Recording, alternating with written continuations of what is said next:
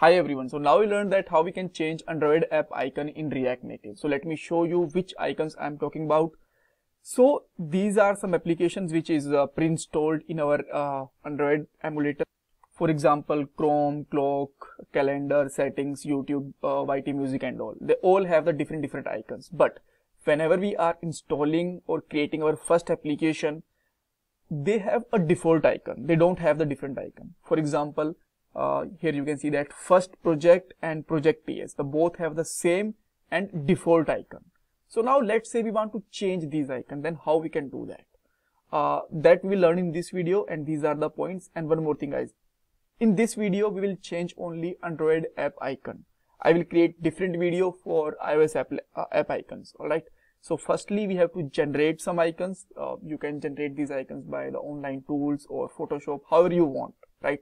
That's totally up to you, but here I will use some online tools so that we can just create icons quickly, right? Because our focus is to change icons, not creating icons. After that we will replace our old icons to the newly generated icon, and then we have to make the our application build. All right, so let's just open a new tab in Chrome and just simply put there Android app icon generator, and you will find some options there.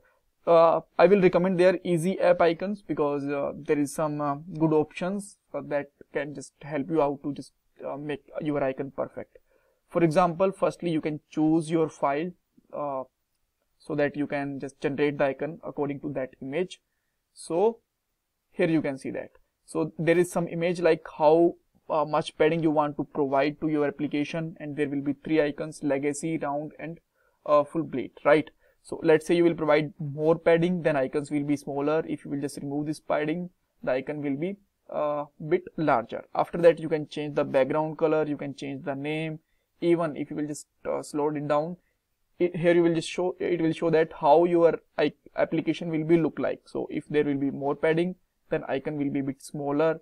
If there is a less padding, then icon will be much bigger, and it will be look better, right? So we will go with the minimum padding, and let me just download this image. So whenever you will download, it will give 2 options: iOS plus adaptive icons, iOS plus legacy icon only, but we need the adaptive icons. Adaptive means with this legacy icon they will give the rounded as well as full bleed icons also. All right. And we don't need these iOS icon, but still there is an option, so just download them, but we will only use Android icons for a moment. So whenever you will download, it will just provide in a zip file. So let me just open it in the download folder, and let me extract this also. So let me just extract with the same folder. Yeah. And whenever you will just go inside, you will find 2 options. We will go only with the Android, and inside the Android we have the different app icons, because some mobiles have the you can say that high resolution qualities, some have the low resolution qualities. So these are the according to the mobile screen size and the screen resolution. So we need all of these. So once you will open that, you will find that there is a IC launcher and IC launcher with the foreground and rounded and in every format, right? So what thing you have to do now, you have to just go to the place where you have to just put these icons. So just go to the Android app src main res, and here you will find all of these folders. Better to be just open this folder in the file explorer, and inside this you can just replace these folders, right? So what I will do there, I will just copy some of them. Mostly we don't need any DPI, otherwise you can just all mapped folder you can just copy from there and replace in this, and just delete these older icons and paste it there, new one, right?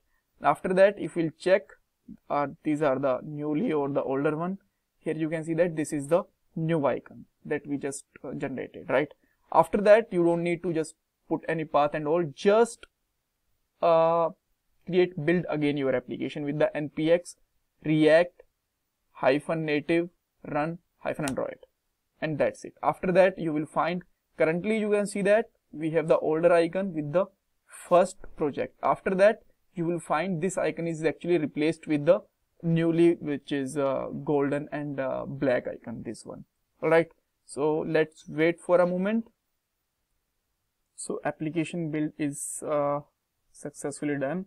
So now you can see that if you just go back there, icon of first project has been changed. So this is the way that how we can change the icon of our application, and in next part we will learn that how we can change icon for iOS application. This is about the Android part, right?